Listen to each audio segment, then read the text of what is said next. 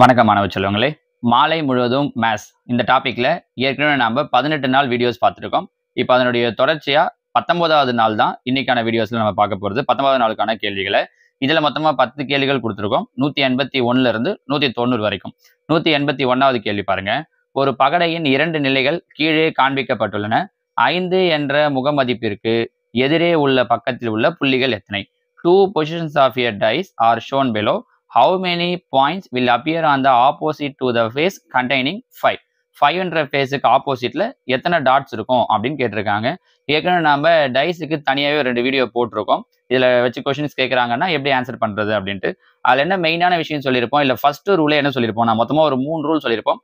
அதுல first rule என்ன சொல்லியிருப்போம்னா, 2 number சேமா இருந்துச்சு அப்படின்னா அந்த 2 நம்பரையும் கேன்சல் பண்ணிடலாம்னு சொல்லியிருக்கோம். இப்போ இங்க பாருங்க, இங்க 2 புள்ளி, இங்க 1, இங்க 5, இங்க 4, இங்க 2, 1. அப்ப இதுலயும் 1 2 இருக்கு, இதுலயும் 1 2 இருக்கு. 2 நம்பர் இருந்தா அது ரெண்டுத்தையும் கேன்சல் பண்ணிடலாம். மீதி என்னென்ன நம்பர் இருக்கு? இங்க 4 இருக்கு, இங்க 5 இருக்கு. புரியுதா? அந்த டாட் தான் எத்தனை இருக்குன்றதுக்காக நான் 1 2 3 4 எழுதிருக்கேன். அப்ப இங்க 4 இருக்கு, இங்க 5 இருக்கு. அப்படின்னா என்ன அர்த்தம்னா, 4க்கு ஆப்போசிட்ல 5 இருக்கும். அதே மாதிரி 5க்கு ஆப்போசிட்ல 4 இருக்கும். அவங்க என்ன கேட்டிருக்காங்க? 5க்கு ஆப்போசிட் எதுன்னு கேட்டிருக்காங்க. ஸோ 5க்கு ஆப்போசிட் எது வரும் அப்படின்னா ஆப்ஷன் 4 அப்படிங்கிறது தான் இதற்குண்டான சரியான விடை. புரிஞ்சு முடியுதா உங்களுக்கு? 2 நம்பர் இருந்துச்சுன்னா அந்த 2 நம்பரையும் கேன்சல் பண்ணிடலாம். மீதி இருக்கிறது தான் ஒன்னுக்கு ஒன்று ஆப்போசிட்டா இருக்கும். ஓகேவா? அது ஃபர்ஸ்ட் கொஸ்டின். அடுத்து 2 பாருங்க. 4 என்ற எண்ணுள்ள பக்கத்திற்கு எதிரே உள்ள பக்கத்தில் எந்த எண் இருக்கும்? Which digit will appear on the face opposite to the face with number 4? 4க்கு ஆப்போசிட்ல எது இருக்கும்னு சொல்லியிருக்காங்க. இப்போ போன கொஸ்டின்ல ஒரு ரூல், ஃபர்ஸ்ட் ரூல் என்ன சொன்னோம்னா, 2 நம்பர் சேமா இருக்குன்னா, இப்போ 1 2 நம்பர் சேமா இருக்குன்னா 2 கேன்சல் ஆயிடும். செகண்ட் ரூல் என்ன அப்படின்னா, ஒரு நம்பர் சேமா இருக்கு, அந்த ஒரு நம்பரும் ஒரே பொசிஷன்ல இருக்கணும். அதாவது இங்க பாருங்களேன், இது 1 2 3 5 6 3 ஒரே பாருங்க, இங்கேயும் 3 இங்கேயும் 3. 2 நம்பர் சேமா இருந்துச்சுன்னா கேன்சல் பண்ணலாம். ஒரு நம்பர் சேமா இருந்துச்சுன்னா சேம் பொசிஷன்ல இருக்கா வேற வேற பொசிஷன்ல இருக்கான்னு பார்க்கணும். இங்க சேம் பொசிஷன்ல தான் இருக்கு. பாருங்க, 3 இங்கேயும் இங்கேயும் ரைட் சைடுல தான் இருக்கு, இங்கேயும் ரைட் சைடுல தான் இருக்கு. இப்படி இருந்துச்சுன்னா மீதி பொசிஷன்ல இருக்கிற நம்பர், பொசிஷன்றது உங்களுக்கு புரியுதா? இது டாப், இது லெஃப்ட், இது ரைட். சரியா? அப்போ மீதி பொசிஷன்ல இருக்கிற நம்பர்லாம் சேமா இருக்கும். இங்க பாருங்க, இங்க லெஃப்ட் ஆப்போசிட்டா இருக்கும். இங்க லெஃப்ட்ல 1 இருக்கு, இங்க லெஃப்ட்ல 5 இருக்கு. அப்போ 1க்கு ஆப்போசிட் என்ன வரும்னா 5. இங்க டாப்ல 2 இருக்கு, இங்க டாப்ல 6 இருக்கு. அப்ப 2க்கு ஆப்போசிட் என்ன வரும் அப்படின்னா 6. டைஸை பொறுத்த வரைக்கும் ஏற்கனவே நம்ம சொல்லியிருக்கோம், மொத்தம் 6 ஃபேஸஸ் தான். 1 2 3 4 5 6.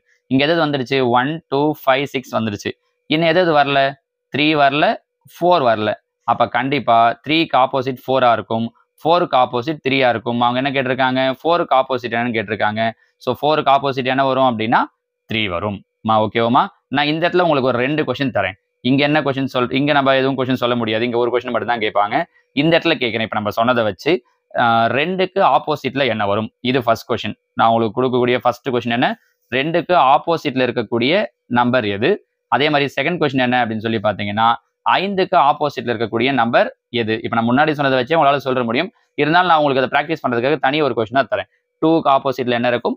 5க்கு ஆப்போசிட்ல என்ன இருக்கும்? இந்த 2 கேள்விகளுக்கும் நீங்க எனக்கு ஆன்சர் கீழே கமெண்ட்ல சொல்லுங்க. சரிங்களா? அடுத்ததா 183. மலையாளம் என்ற வார்த்தையின் கண்ணாடி பிம்பத்தை காண்க. Find the mirror image of Malayalam. இந்த மிரர் இமேஜ் அப்படிங்கிறது ஒரு முக்கியமான வேர்டு இது.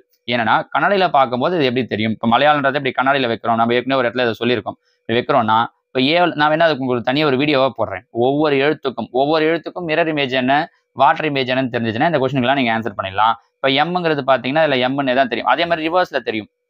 கரெக்டா? கண்ணாடியில் பார்க்கும்போது இந்த எழுத்தெல்லாம் எப்படி தெரியும்னா ரிவர்ஸ்ல இடவள மாற்றமா தெரியும். அப்போ மலையாளத்தை பொறுத்தவரைக்கும் 2 பக்கத்துல இருந்து பார்த்தாலும் மலையாளம் தான். அந்த வேர்டு தெரியும்ல.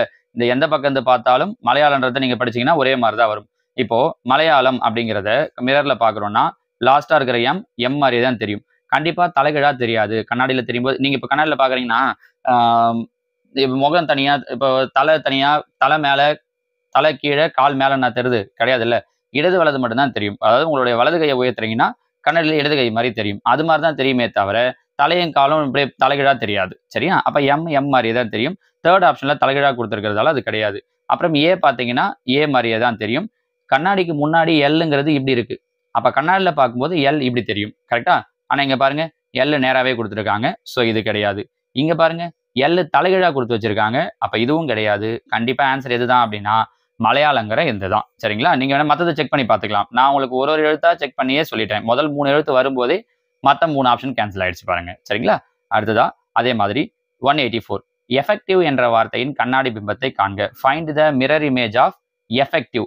எஃபெக்டிவ்ன்ற கண்ணாடியில பார்க்குறோம்னா, இப்ப பாருங்க இ லாஸ்ட்ல இருந்து தான் வரணும். இ இந்த மாதிரி தெரியும். இதுல ஸ்ட்ரெயிட்டா கொடுத்துருக்காங்க. அதனால இது கிடையாது. அடுத்தது ஈக்கு அப்புறம் வி தெரியணும். கரெக்டா? ஏன்னா ரிவர்ஸ்ல தான் தெரியுன்றதால செகண்ட் எழுத்து வி வரணும். ஆனா இங்க என்ன கொடுத்துருக்காங்க? எஃப் கொடுத்துருக்காங்க. அதனால இதுவும் கிடையாது. ஐ மாதிரியே தான் தெரியும். டி மாதிரியே தான் தெரியும். சி எப்படி தெரியும் கண்ணாடியில பார்க்கும்போது? இந்த பக்கம் ரிவர்ஸ்ல தெரியும். இங்க இடத்துலயும் அப்படிதான் கொடுத்துருக்காங்க. அதுக்கப்புறமா இ இந்த பக்கம் தெரியும். இதுலயும் கரெக்டா தான் கொடுத்துருக்காங்க. எஃபெக்டிவ். அடுத்தது எஃப் வரும்போது எப்படி தெரியும்? இந்த பக்கம் பார்த்து தெரியும். எஃப். அடுத்த எஃப்பும் அப்படிதான் தெரியும். ஆனா இந்த இடத்துல பாருங்க அடுத்த எஃப் தப்பா கொடுத்துருக்காங்க பாருங்க. சரிங்களா? முதல் எஃப் தப்பா கொடுத்துருக்காங்க. ஃபர்ஸ்ட் எஃப் நேரா எஃப் வரது மாதிரியே கொடுத்துட்டாங்க. அப்ப இது கிடையாது. So answer option 1. சரிங்களா? நீங்க இப்படி ஒரு எழுத்தா வச்சே கண்டுபிடிக்கலாம். இது ஒண்ணுமே இல்லை. கண்ணாடியில பார்க்கும்போது அந்த எழுத்து எப்படி தெரியும் அப்படிங்கிறது தான். அடுத்தது பாருங்க மேகசைன் என்ற வார்த்தையின் கண்ணாடி பிம்பம். Find the mirror image of magazine. அப்ப மேகசைன் கண்ணாடியில பார்க்கும்போது முதல்ல ரிவர்ஸ்ல தெரியும். கரெக்டா? ஈங்கிறது தான் முதல்ல தெரியும். ஸோ முதல் எழுத்து இ இந்த பக்கம் பார்த்து வரணும். இங்க எம் கொடுத்துருக்காங்க. இது கிடையாது. இங்கேயும் எம் கொடுத்துருக்காங்க. இதுவும் கிடையாது. அப்ப இ. அடுத்தது என் பார்த்தோம்னா மாத்தி தெரியும். ரெண்டு இடத்துலயும் என் கொடுத்துருக்காங்க. ஐ. இசட்டும் அதே மாதிரி தான் திருப்பி தெரியும். கண்ணாடிக்கு முன்னாடி இசட் இப்படி இருக்கு. அப்ப கண்ணாடியில பார்க்கும்போது இந்த மாதிரி தெரியும். இங்க பாருங்க இங்க இசட்னே கொடுத்துட்டாங்க. இங்க தான் கரெக்டா ரிவர்ஸ்ல கொடுத்துருக்காங்க பாருங்க. அப்ப இது தப்பு. இதுதான் கரெக்ட். நீங்க அடுத்த வார்த்தை எழுத்தெல்லாம் கண்டுபிடிக்காமே ஒவ்வொரு எழுத்தாவே போதும். ஒரு எழுத்து கண்ணாடியில் எப்படி தெரியும் அப்படின்னு பாத்தீங்கன்னாலே சொல்லிடலாம். சரிங்களா? அதுதான் கேள்வி எண் 186. கடிகாரத்தில் 6:45 AM எனும் பொழுது கடிகார முட்கள் ஏற்படுத்தும் கோணம். If a clock shows 6:45 AM what is the angle between the needles? அப்ப பாருங்க கடிகாரத்துல 6:45 ஆகும்போது இது கடிகாரம். இங்க 6, 7, 8, 9 நமக்கு இந்த அளவுக்கு போதும். 6:45னா பெரிய முள்ளு 9 இருக்கும். சின்ன முள் எங்க இருக்கும்? 6க்கு 7க்கும் நடுவில் முக்கா தூரம் பயணிச்சிருக்கும். ஏன்னா 45 மினிட்ஸ் அப்படிங்கிறதால நம்ம இதை ஏற்கனவே நிறைய வீடியோஸ்ல சொல்லியிருக்கோம். இந்த ரெண்டு நம்பருக்கு வரக்கூடிய டிகிரி இடையில வரக்கூடிய டிகிரி 30 டிகிரியா இருக்கும். அப்ப இங்க ஒரு 30 டிகிரி, இங்க ஒரு 30 டிகிரி, 6க்கும் 7க்கும் நடுவில் மொத்தமா 30 டிகிரி இருக்கும். ஆனா இப்ப பேலன்ஸ் இருக்கிறது 1/4 மணி நேரம் தான். கரெக்டா? மொத்தம் 30 டிகிரி, அரை மணி நேரம் ஆயிருந்தா பேலன்ஸ் 15 டிகிரி ஆயிருக்கும். கரெக்டா? ஏன்னா 30ல பாதி 15. இன்னொரு 1/4 நேரம் ஆயிடுச்சு. அப்ப 15ல பாதி 7:30. உங்களுக்கு இதெல்லாம் தெரியணுமா? மொத்தம் 30, 30ல பாதி 15, 15ல பாதி 7:30. அப்போ இன்னும் எவ்வளவு நேரம் தான் இந்த இடத்துல பேலன்ஸ் இருக்கும்னா 7:30 டிகிரி தான் பேலன்ஸ் இருக்கும். இங்க பாருங்க இது 30 60. இது ஒரு 7:30. 60 ஒரு 7:30 சேர்ந்தது அப்படின்னா 67:30 அப்படிங்கிறது தான் இந்த இடத்துல சரியான விடை. நம்ம புரிஞ்சு முடியுதா உங்களுக்கு? ஒரு நம்பருக்கும் இடையில இருக்கக்கூடிய டிகிரி என்ன அப்படிங்கிறத மட்டும் கரெக்டா தெரிஞ்சுக்கிட்டீங்கன்னா போதும். அது 30 டிகிரி. அரை மணி நேரம்னு சொல்றாங்கன்னா அதை பாதி ஆக்கிட்டா 15 டிகிரி. இங்க 3/4 மணி நேரம் சொல்லியிருக்காங்களே சார், அப்ப நீங்க கால் பாகம் தான் எடுத்துக்கணும். ஏன்னா 6க்கும் 7க்கும் நடுவில் இப்ப இருக்கிறது பேலன்ஸ் 1/4 நேரம் தான் இருக்கும். சரியா? அந்த கடிகாரத்துல பாத்தீங்கன்னா தெரியும். சரிங்களாமா? அடுத்தது 187. ஒரே வகையற்ற உருவத்தை தேர்ந்தெடுக்கும்னு கொடுத்துருக்காங்க. பாருங்க 2 டயக்ராம் கொடுத்து 4 இது கொடுத்துருக்காங்க. அதுல எது ஒரே மாதிரி இல்ல அப்படின்னு கேட்குறாங்க.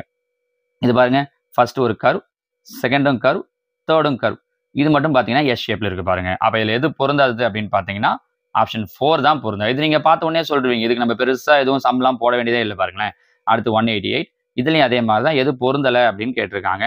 இங்க ஒரு டாட் இருக்கு, இங்க 2 டாட் இருக்கு, இங்க 2 டாட் இருக்கு, இங்க ஒரு டாட் இருக்கு. ஸோ ஏதாவது 3த்துல 2 டாட் இருந்து 1த்துல ஒரு டாட் இருந்தா டக்குன்னு சொல்லிடலாம். ஆனா இங்க 2 இடத்துல 2 டாட் இருக்கு, 2 இடத்துல ஒரு டாட் இருக்கு. இப்போ வேற எதை வச்சு சொல்லியிருக்காங்க? அந்த டாட்லாம் பாருங்களேன் எங்க இருக்குன்னா இது எல்லாத்துலயுமே அந்த லைனோட கார்னர்ல இருக்கு. ஆனா இங்க மட்டும் பாருங்க சென்டர்ல இருக்கு. கரெக்டா? வித்தியாசம் புரியுதா? அப்ப பொருந்தாதது எதுனா இதுலயும் ஆப்ஷன் 4 தான் பொருந்தாதது. சரிங்களா? அடுத்ததா கேள்வி 189. வினா உருவங்களில் உள்ள 4 உருவங்கள் ஒரு திட்டமான தொடரை கொண்டுள்ளன. அவற்றை கண்டறிந்து விடையில் உள்ள பொருத்தமான அத்தொடரை நிறைவு செய்யும் உருவத்தை தேர்ந்தெடுக்கவும். All the 4 figures in the set of problem figures have a definite sequence. Discover the sequence and pick up one figure from answer figures that complete the series. அதாவது இங்க பாருங்களேன். இது பாத்தீங்கன்னா கொஸ்டின் பாத்தீங்கன்னா புரிஞ்சிடும். ஒன்றும் இல்லை, 3 டயக்ராம் கொடுத்துட்டான். 4வதா என்ன வரணும் அப்படின்னு கேட்டிருக்காங்க. இப்போ இதில் ஃபர்ஸ்ட் இந்த எல் எடுத்துக்கலாம். இந்த 2 இடத்துலையும் எல் மேலே இருக்கு, இங்கே கீழே இருக்கு. ஸோ 2 டயக்ராம்ல மேலே பார்த்து இருக்கிறதால அடுத்த 2 டயக்ராம்ல கீழே பார்த்து வரணும். அப்போ இந்த ஷேப்ல எல் இருக்கணும். இங்கே இப்படி இல்லை, இங்கே இப்படி இல்லை. அப்போ இது ரெண்டும் கிடையாது. செகண்டா ஃபோர்த்தா இது பாருங்க. இந்த யூ பாருங்க. இதில் யூ பார்த்தோம் அப்படின்னா லெஃப்ட்ல பார்த்துருக்கு, இங்கே ரைட்ல பார்த்துருக்கு, இங்கே லெஃப்ட்ல பார்த்துருக்கு, அப்போ கண்டிப்பாக இப்போ ஆன்சரில் எங்கே பார்க்கணும், ரைட் சைடில் பார்த்துருக்கணும். இப்போ பாருங்க இங்கே லெஃப்ட் சைடில் பார்த்துருக்கு. அப்போ இது கிடையாது. அப்போ இதுதான் ஆன்சர் 2 தான். நீங்கள் இப்படி ஒன்று ஒன்றா தான் பார்க்கணுமே. 2மா சேர்த்து வச்சு பார்த்தீங்க அப்படின்னா ஆன்சர் சொல்ல முடியாது. நம்ம புரிஞ்சுதா? So second option. அடுத்ததா 190 பாருங்க. இதில் ரவுண்டாக கொடுத்துருக்காங்க இல்லையா, இங்கே அப்படியே பாருங்களேன், மேலே ரைட்டில் இந்த காற்று மேலே காற்று கீழேன்னு பாட்டு பாடுவீங்கல்ல, அது மாதிரி பாருங்க. இது மேலே, இது ரைட்டில், இது கீழே. ஸோ அடுத்தது எங்கே வரணும், இந்த சைடு லெஃப்டில் வரணும். லெஃப்டில் இந்த மாதிரி வரணும். கரெக்டாக இது அப்படியே கொஞ்சம் கொஞ்சமாக திரும்புது பாருங்க. அப்போ லெஃப்டில் வரணும். ஸோ இது கிடையாது. இதுவும் லெஃப்டில் தான் இருக்குது. ஆனால் நடுவில் இந்த கோடு இல்லாமல் இருக்குது பாருங்க. அதனால இதுவும் கிடையாது. இப்போ இது ரெண்டுத்தில் உள்ளே இருக்கிற அந்த மவுத்தை பாருங்களேன், வாய் மாதிரி கொடுத்துருக்காங்கல்ல, அது எங்கே இருக்குன்னா இந்த கோடை ஒட்டின மாதிரி தான் அந்த மவுத் இருக்கு. கரெக்டா? ஆனால் இதில் பாருங்க மேலே பார்த்துருக்கு. இங்கே தான் கோடை ஒட்டின மாதிரி இருக்கு. ஸோ இது கிடையாது. இந்த கேள்விக்கான ஆன்சர் ஆப்ஷன் 2. சரிங்களா? இந்த மாதிரி கொஸ்டின்ஸ்லாம் கேட்குறாங்கன்னா நீங்கள் ரொம்ப ஈஸியாக சொல்லலாம். இந்த டயக்ராம் கொஸ்டின்லாம் நமக்கு என்ன பொறுத்த வரைக்கும் கடைசி ஒரு 10-15 கேள்விகள் இதுதான் இருக்குமே. நீங்கள் ரொம்ப ஈஸியாக இதில் எது வரும், இந்த கண்ணாடி பிம்பம், இந்த மாதிரியான டயக்ராம் எது பொருந்தாது, இதெல்லாம் கேட்குறாங்கன்னா ஈஸியாக சொல்லிடலாம். நீங்கள் கொஸ்டின் பேப்பர் எடுக்கும்போதே முதல்ல இதை சூஸ் பண்ணுறதுலாம் உங்களுக்கு ஈஸியாக இருக்கும். நான் அடுத்தடுத்து உங்களுக்கு மாடல் கொஸ்டின் பேப்பர் தரும்போதும் இந்த மாதிரி கொஸ்டின்ஸாக சூஸ் பண்ணி தரேன். சரிங்களாமா? நாளைக்கு நம்ம அடுத்த 10 கொஸ்டினை பார்க்கலாம். இதெல்லாம் உங்களோட நோட்டில் கண்டிப்பாக எழுதி வைங்க. டவுட் இருக்கிறத கீழே கேளுங்க. அடுத்தடுத்து நான் உங்களுக்கு கிளியர் பண்ணுறேன். ஓகேவா? தேங்க்யூ.